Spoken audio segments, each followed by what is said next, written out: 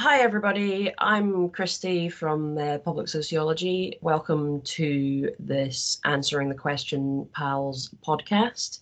Here today to talk to you about answering the question, and with me today is Jenny. Hello, I'm Jenny. I am fourth year theatre and film student. Great, thanks Jenny. So answering the question. I think, as we'll all know, the first step, it's kind of in the title, read the essay question. So the first step of making sure you answer the question is read the essay question, the assignment question, and break it down. So we're going to want to break it down and look at the words that are used in that question to identify what we need to do in the essay. So the first part of that really is identifying what we could refer to as task or academic keywords. So they'll often be words like contrast, compare, analyze, examine, and they give you clues as to what direction you're going to take your essay in. And there's actually a really great resource on the Effective Learning Services website. So you can just search for ELS through the library, QMU, and they've got a bunch of guides. And one of those guides is called Academic Keywords and Essay Titles. And that actually breaks down for you what some of these words mean. Like, so for example, let's say you had a question which was analyze the differences in these two theories. Analyze would mean that you need to examine in very close detail, identifying important points and chief features. So I think that's a really good starting point for answering your question.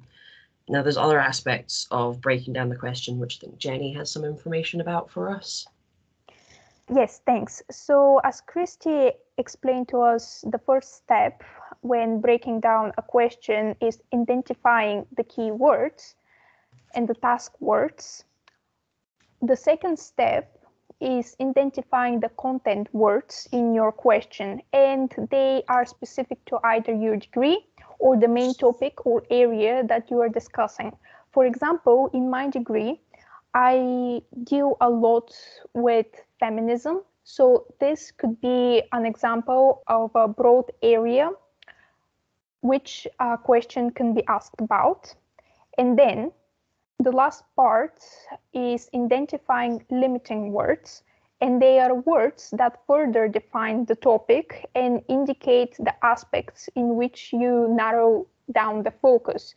So if we take the feminism example, for me, that could be identify something in the first or the second wave of the feminism, or it can say about the whole history, or it could be a specific play that was written for a specific decade of the feminism movement, and it just specify exactly what I have to focus on in that broad area.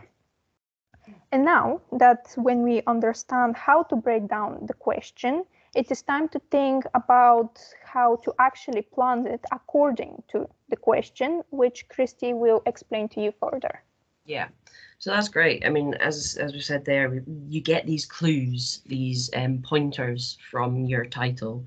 You know, you've got the type of essay it is, and then as Jenny's told us about our content and limiting words. So from that, you want to make a plan for your essay. Even though it's tempting to just start writing and just start getting out some of the information you know, you need to make a plan. It's so desperately important. So, and planning your essay, it always has to be in relation to the question. So each section that I would plan, I would always be thinking back, how does it refer to the question? How does it, for example, contrast these differing theories or these differing theorists?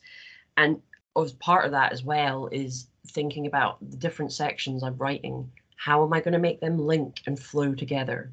Now, often that can be because you think about your argument and then you could have your different steps and stages of your argument, but sometimes you're tempted to do that in a narrative, you know, or chronological way. What they really want from university, I've found, is for you to sort of formulate an argument, and an argument that links, that has different points of information, and that those points of information link together. So I think that's why it's really important for you to have a clear structure. And, you know, part of that is staying within the parameters of the question. So again, it's the temptation to just write and just start writing all the information, all the things you've learned. You've learned so many things from your class. You want to show that you've done the work and you've learned it. But if there's too much info, your argument or your point gets lost. So you really want to be staying within the parameters of the question. And you really do that by constantly referring back to the question. So if I've written a paragraph, the point I'm making in the paragraph, how does that relate to the question? And personally, I would always include a sentence or two that says that, you know, this is the point I've made, and that relates to this wider question, the wider argument in this way. And that keeps you, I think, focused, and I think that gives you the best chance of effectively answering the question and getting the best, you know, getting the best marks that you can achieve. And I think also as well, you know, I'm talking maybe about the body of the essay, about these different sections and how they link together. But a hugely important part of that, and a part of this planning that kind of guides you and the rest of it, is really thinking about your introduction and conclusion, which I think you've got some information about for us, Jenny. Yes, thank you. So as Christy was saying, that it's important to plan your whole essay in a broad way. I'm going to speak a bit more specifically how you plan your introduction and conclusion in accordance to your question. So let's start with the introduction. I would say that if you can imagine a reverse triangle, it is something of the shape of that. So you start your introduction with a bit of a broader statement, a broader sentence, and then each sentence that you write, it narrows down the topic that you are discussing. And then you are trying to ensure that it addresses the title. So in the sentences that you write, you try to include the words that are given to you in the essay question. And at the end, you outline the structure of the essay. And this is called, or I would call it, a bit of a summary of what you're intending to do in your essay. So, for example, it can be something like, in this essay, I will discuss this, I will speak about this, I will start with this argument, then I will continue with this argument, and then I will compare them, or I will contrast them, or I will examine them. It could be anything in that summary. It depends what exactly you're planning to do. And helpful question to ask yourselves while you're doing that, is the structure suitable to answer my question? Do I deviate too much, or is it exactly what I need to answer it? And now about the conclusion. It's another form of summary, I would say, not a specific summary of the whole essay, but in a way, a bit shorter one as to what exactly did you achieve in that essay, a summary of that. So helpful questions to ask yourselves there are, after writing the conclusion, does it answer the question? Have I missed something? Have I added something more than necessary? Did I answer it as planned? If I had to change it, why? Because honestly, so many times I have written my introduction where I'm like, okay, I'm going to do this, this, and that. And then I write my essay and it's either too much or it doesn't flow and I have to change it. Yeah. So why did I change it? And are those changes in the boundaries of the question that I was giving? Now, through your whole essay, ask questions like this of yourself. It doesn't have to be the ones that I specifically told you about, but just question yourself. Am I answering the question? And am I really staying in the boundaries of the question, which I think they are? And there is actually an opportunity to test those skills that you learned today, which Christy will explain further to you. Yeah, no, absolutely, because there's a great opportunity actually referred to. They're called the formative essays. So it's something that's part of this Coming from College PALS program.